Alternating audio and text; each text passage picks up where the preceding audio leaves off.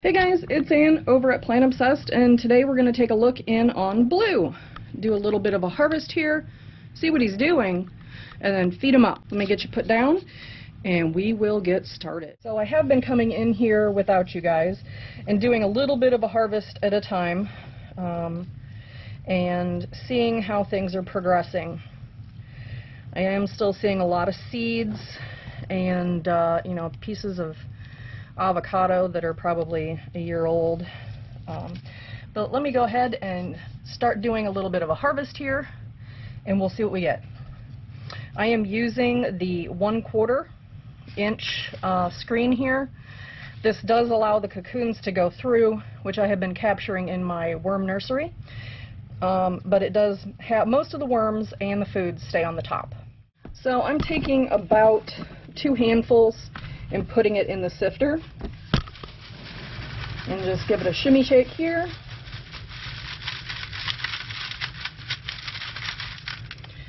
And you can see the worms stay on top, as do any of the larger uncomposted items. And I'm just going to put that back and do it again.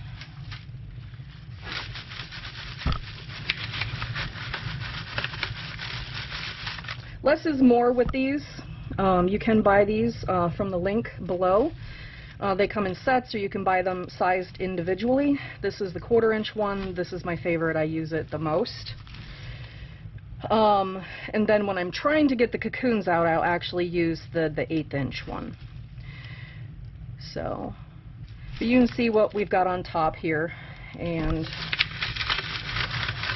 if I waited for all of this to get finished composting, it would be years. So I'm content to just pull out some of it and use this. And also, if I want to pull the cocoons out, then I can pull the cocoons out of this. There's a cocoon right here on my thumbnail. So they do go through this screen. So if I want to capture them, I need to use the next smaller screen, which is this one, and then the cocoons will stay on top. But we're not going to do that right now.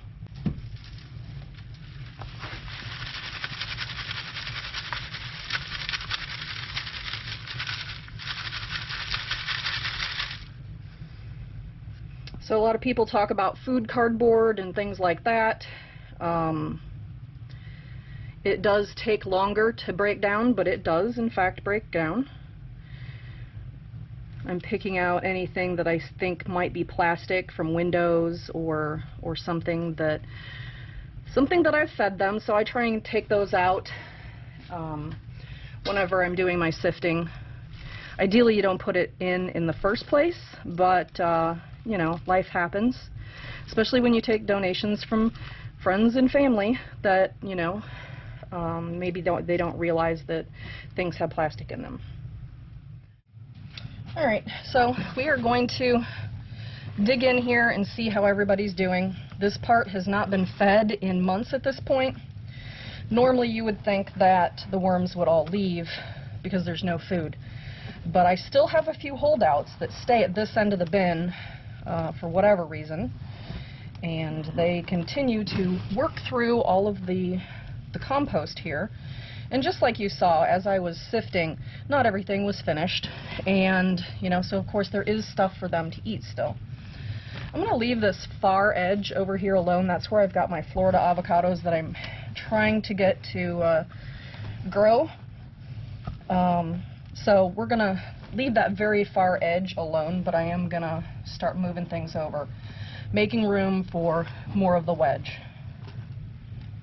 I'm going to take any big things like sticks and put them at the beginning end.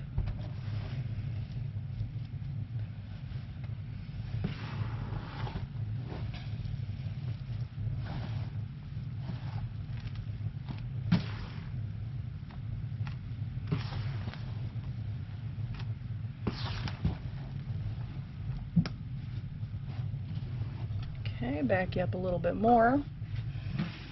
We're getting into the transition part where we're still going to probably find food pieces. And when we do, we'll just put them at the leading edge of the wedge, and they can continue on in the process however long it takes. I really don't usually take anything out unless it's not going to compost, like if it's plastic or something. Normally I will give things a chance indefinitely. I figure they can keep cycling through and we can keep seeing what they're doing. You know, some people have corks or pumpkin stems that have probably been in there for years. Or in the case of this, I think this is part of a corn cob. But they just keep going through the new iterations of the worm bin. And that's fine. I mean, if it was outside, I mean, if it was harvested and left outside, I mean, that would be fine too. I just tend to move just the finished castings out to the garden or for my plants. That's my preference. A lot of people will take something like this, and this is good enough, and they use this in their garden. And that's totally fine. It's not really a right-wrong sort of a thing. It is a personal preference.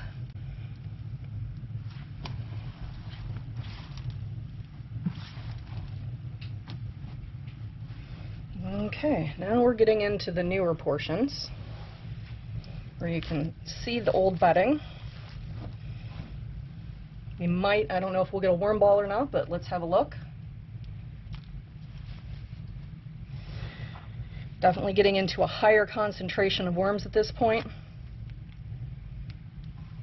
This is a combination of the red wigglers, the blue worms, and the European nightcrawlers. I may have mentioned before, but this bin probably has about 12 to 15 pounds of compost worms in it, and so it does go through a lot of food pretty quickly. This is a banana stem, probably from a month or two ago. It's amazing what they can do. So this is some, you know, pretty recognizable bedding. So this is definitely going to be okay. We're going to move that over. I don't see any huge food chunks, and we're moving the food chunks down to that end. But that can get across the line. It's getting a little wet down here at the bottom. You can tell this is wetter than I keep my bins usually.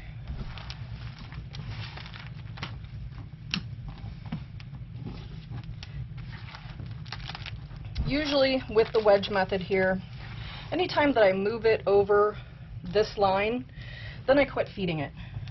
The portion that gets fed, you know, at this point this is just slowly going to be worked on by the worms, and it'll just continue on its path, and on this side of the line is where we do our new bedding and our new food.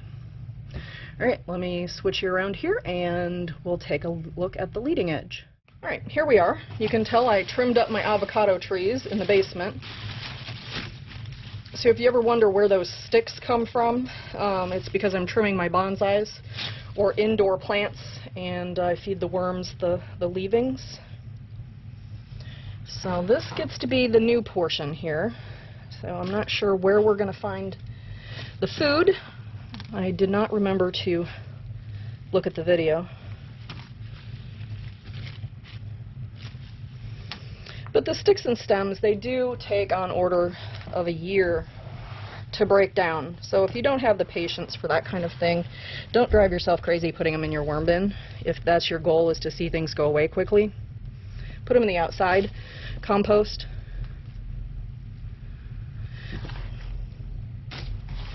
I personally don't care. I think it kind of helps keep air in the bin. Having large items to keep the castings and the bedding, give it a little bit of more structure to keep air in. Because, you know, if there's no air, then the worms can't breathe, because they are in fact breathing through their skin. Alright, we've got to be getting close to the feeding here. Yeah, here's those apples that we had last time.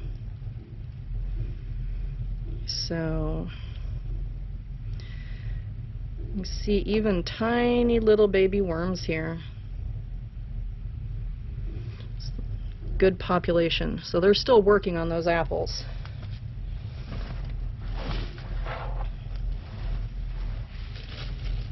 Trying to see where I landed things here. So more apple. And I'm willing to bet this is where the melon was. I'm not seeing any melon rind here, but the worm ball is an indication of where the melon was, because that's definitely their favorite. Melon and pumpkin. They can get to it very quickly, and therefore you are rewarded with a worm ball. Green tomato, still not making any progress there.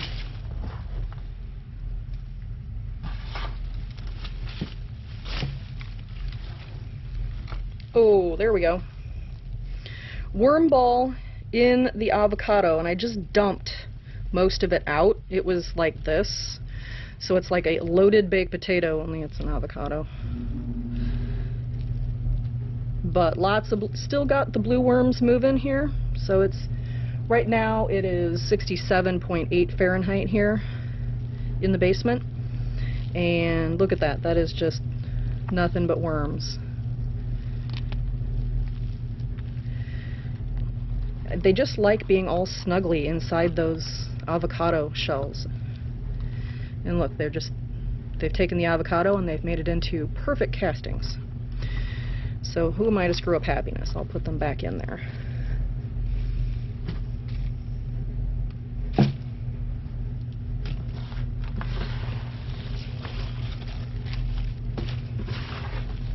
Oh, I was wrong. We do have melon. Now that's also a nice worm ball. Look at that. Just solid worms. It's probably a pound of worms in there. And you see what they've done to this piece of melon. They've taken the outside of it. It was one of those golden honeydews or something like that. And they've just absolutely been having at it. So the worms are still nice and happy down here, even though it's below 70 in the basement now. The red wigglers and the European nightcrawlers don't stop, but I mean, that's a blue worm right there at the end of my finger here. Not you. You are a red wiggler. Move along. You're not part of this. But the blue worms here, come on, buddy. Work with me. You're on camera. But yeah, so the blue worm here, and you can tell, look how fast he's moving. You ever wonder, do I have a blue worm or is it a red wiggler? Aside from the fact that it has a flat clitellum, you can tell this dude is booking. So even at under 70, at 67 degrees, the blue worms are still doing fine in here, so that's good news. We usually experience something of a slowdown when they don't really go dormant, I don't think, but they don't eat as much when it's cold. Here's our apple. So as it stands right now, the apples are still here and the melon is still here, but I'm going to say they've made more progress on that melon, as I think 100% of the people predicted.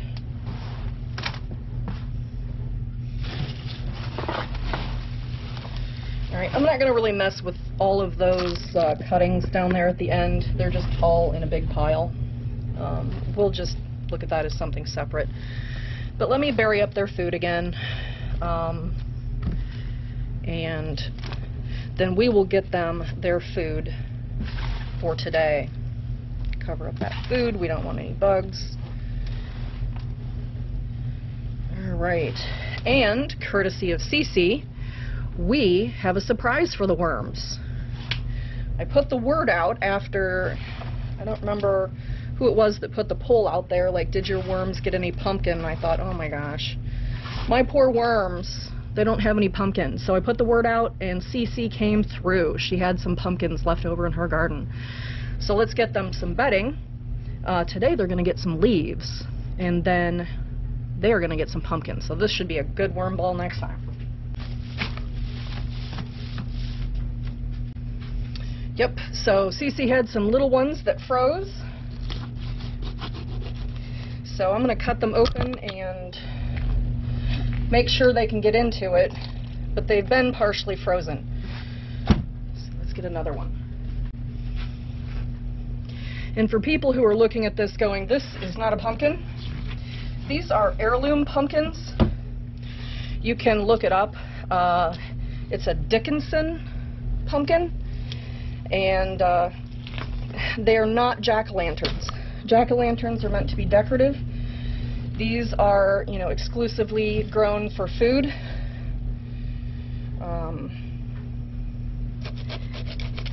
So that is what we're going to feed them. You see how much thicker they are. They almost look like a butternut squash, but they're not. They're not a butternut squash. They are, in fact, a pumpkin. So there we go. 2 whole, well, they're little pumpkins. But this should be making them very happy. In fact, they'll probably ignore my experiment with my apples. Let me get them some more leaves.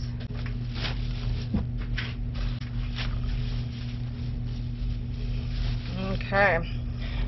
Put some of the older castings on top. Get the worms excited about what the new food is. Alright. Let's take a look and see how full Blue is. Alright. Looks like we're going to have to work a little harder on that harvest portion over there. Everything from the line forward is pretty much brand new within the last month. Looking at the trees over here, as soon as they turn brown and officially die, you know, then we'll start incorporating them in. But until then, I'm just going to wait for them to dry out. Otherwise, they'll take forever. Longer than forever. Alright guys, if you liked the video, give it a muddy thumbs up. If you're not a member of my worm family, click that subscribe button. And if you want to know what I'm doing when I'm doing it, ring that bell icon. Alright guys, thanks for hanging out with me and my worms, and everybody, have a good day.